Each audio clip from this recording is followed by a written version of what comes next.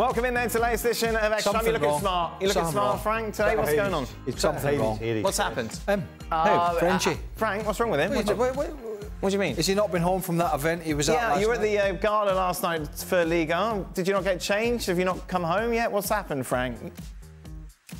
You know, I've got some jackets and I've other shirts, so I'm sorry, it's another shirt from yesterday. It has nothing to do with the one yesterday. I had the time to go back home to take a shower last night and this afternoon, so I'm clean, guy. I'm okay. Don't worry. Yeah, but you don't normally make this sort of effort for us. So. Normally you've got a rubbishy old hoodie on. Clothing allowance. Try to prove a point. Well, I didn't put a tie, so that's it. That's the only difference, you know. Do you have a tie? Do you have a? Yeah. No, but I don't normally dress like you do at home. Like at home, you're much more casual normally. Well, you'd be a right scruff if you were on from home. Yeah, but sometimes, you know, I want to be nice. So do I have the right to be to present myself in a nice way, or no? You can do whatever you want, Frank. That's fine. Remember we all did it from home during COVID. Yeah. Well, yes. Well, I did it from the studio. You did it from home. Did you? Yeah. Yeah. Well, so you're telling me I could look back, I wouldn't find one show you did? No, it's from like home. a 6-week period where I did it from home. Yeah. But for the majority, I was here. Keeping the company afloat. Well, yes, indeed. Only people that bother their arse to come in. That's all right, Steve. You could park your car nicely. Not now. All these people here. Yeah, well. What do you think of Spurs fans celebrating the City goals, Stevie? Well, it was a little tongue-in-cheek, but at the same time, there's no question. Why would Spurs fans want Arsenal to win the league? Right. I mean, I don't understand what all the talk is. It's common sense to me that when you hate a team the way Spurs fans hate Arsenal, that they'll sacrifice winning a game of football for the team that's going to beat the arch rivals. Makes complete sense to me. Yeah, but the team they were supporting wasn't sacrificing trying to beat their rivals. They were trying to win the game. So. But it was one effect to the other, wasn't it? Sliding doors moments. But look, as I said on the show, Spurs have not been a rival to Arsenal, really. There's been the odd occasion, but apart from that, they've not even been in the picture. No. Supporters. Everybody who watches the show. Oh, why even bother? Well, I tell you what, the Spurs fans anyway, right? While we're at it, okay, all right. They watch absolute crap. Get comfortable for.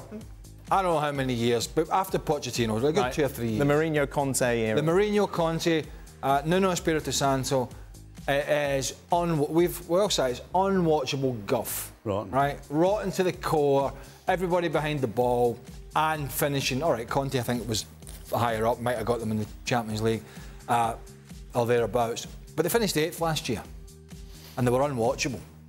This year we've talked about them a lot and they've faltered at the end, and that's kind of where they are, 5th place if that's where it finishes for them. And they're all moaning, these Spurs fans, not them all, but a majority of them. Oh, Angie's really got no plan B, you know, as if they've got a plan B. The punters, they haven't even got a plan A, some of these muppets. You know what I mean? Like, they don't, this does my head in with these supporters. They need a plan. Some of them need a plan to get to the ground. They think they're Man City all of a sudden, and Liverpool and Arsenal. They have 8 months of good football and entertainment, and all of a sudden, this lot think they're world beaters, and the manager's not got another plan. Muppets, absolute idiots. Oh. So I've pinned all my hopes and dreams on David Moyes getting a result away from home. How many minutes into the game will reality smack me in the face, Frank? Sorry, I'm reading it. Getting a result away from home. How many minutes into the game will really smack me in the face? I don't know. I don't know. I think as Craig, I think, mentioned during the show that it's never given, and it could be because of the tension, because of the pressure that City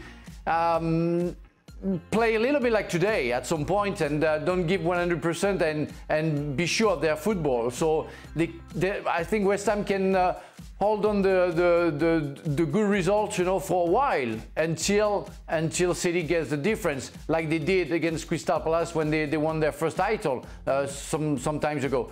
But really, if I'm optimistic, I think 15 minutes, 15 minutes? And City will score the first goal, 15 minutes, yeah.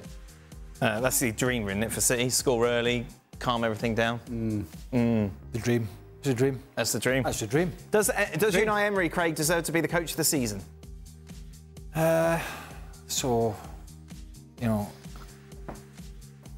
here we go. Yeah, I mean, it's hard to argue because City look like they're going to win the Premier League, which is great, but they faltered in the Champions League. I think what he's done has superseded anything that surely Villa could have expected.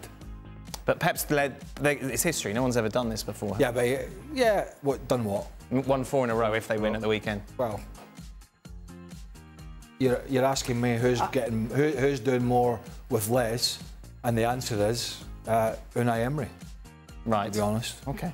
I don't think I was asking you that. Well, you were asking me something. Craig, no, I was asking who's the coach of the year. You asked me who the coach of the year was. I said Unai Emery. I know, but then you put in like, who's doing more with less. I don't know why you put that in there. Oh, but hold on. I said Unai Emery, and you said, "Oh, it's Pep Guardiola, isn't it?" And I'm like, "No." No, I was just putting forward that he's doing something. Well, who's the coach of the year? Somebody that's working with less, a lot less. Yes. Players that played in the Championship, that got them up. Yep. Are now in the Champions League. Yes. Believe it or not, when he got the sack, Gerrard, they were heading to the bottom 3 in the Premier League. They were. And indeed. Villa don't have 115 charges for all these misdemeanours and overspend. That's very true. So there we go. Right, that's put me in my place. Frank, what did you want to add? Well, if you think it's Pep Guardiola, you're all no, right. I think I have a problem with the fact that we are awarding the unexpected. So let's say that Unai Emery wasn't expected to win or to finish 4th, therefore he's the best coach. So how you can give an award to Guardiola? Because everything is expected, he has to win. But if he does the job, and again for the 4th time in a row, and when you see making big decisions like today with the substitution of Ederson for Ortega, and everything that he did, and being consistent like his team is, how can you think that Emery, who of course did with let's call a smaller squad than City, has finished 4th when Guardiola finished 1st? Therefore, has done a better job. Therefore, I did what he was expecting, which is winning the title. Why Guardiola doesn't get that award, being the best coach of the season? Because he's got the most to work with. It's a bit like Areola at Bournemouth. He's got a new contract. It's the most points they've ever had in the Premier League. He's done a great job. If you just want to look at the top all the time, then that's fine. Stephen, where do you stand on this? I stand with Guardiola. Right. Thank you. Mark smirking it. Stevie, what do you think Pep can improve on this invincible Manchester City team? Well, they're not invincible. Do they have any weaknesses? Yeah, I think the only weakness they've had this year has been teams have been able to score against them too easily and have created more chances than normal. So I think they've got to do something defensively, right, to get better. But that would be it. Is City better or worse than last year? Worse. Right, there you go. But look how high they set the bar. I'm just saying that. Are they better or worse? They won the Champions League, the League and the FA Cup. They can't do that this year. Right. Right. So therefore he doesn't deserve... No. But they have not been as good as last year. Mm-hmm. Right? Yeah. And Villa have been much better. Right, but then they're... Much better. But he's not... But then again, he's not working. To keep the players on their toes for 4 years straight to be the best team. No, I'm not taking... Whether they're better or worse than last year. I'm not taking that away, but I think as an achievement is it's more when I look at it, what Villa have done the first time in the Champions League, and I don't know how many years. I mean, I think it's, well, I don't know how many, 20, 30 years, maybe more. That's, to me, a bigger surprise. OK. Is Arteta having nightmares over his decision to go for the draw with Manchester City? Of course, they got a lot of credit after going to City, you know, getting that point. I think there's probably, and I don't know off the top of my head, I can't remember the games. There has to be other games where... Well, I think you look at the Villa game, don't you, where Havertz played in midfield and that second half... Oh, where Villa at home? Yeah, and I think you would look at that game more as the possibility as to where you dropped. Well, that was the little title. spell, in that little spell where they were not playing. It's when Xhaka was at the game. And the Champions League. The cuss was at its finest. But then again, is that a big surprise when they're playing against a team with the coach of the year? I mean, I think there's probably other games to. Yeah. But they'll definitely look at it and go, yeah. But there's got to be other games against weaker sides. They think, right, the Villa one you mentioned, that they just, you look back and go, oh my God, that was the game. But I think of all the games they've played this year, that's the one game they're not going to look back and think, I should have done something else. Right. Absolutely not. That one is is low down on the list. Yeah, absolutely. Stevie, do dugouts need to have more kickable objects? Today, both sides took considerable damage from substituted players. Yes. Yeah, they should be made of solid oak. So what, they break the foot? So whenever you, I'm telling you, it stops you doing it. Because you kick something and you... Yeah. I did it once. We were playing a US Open Cup game. And the dugout was solid oak. And I lost my rag and I punched it. Oh my goodness. It took me about 6 weeks to recover. I thought I'd broken my knuckles.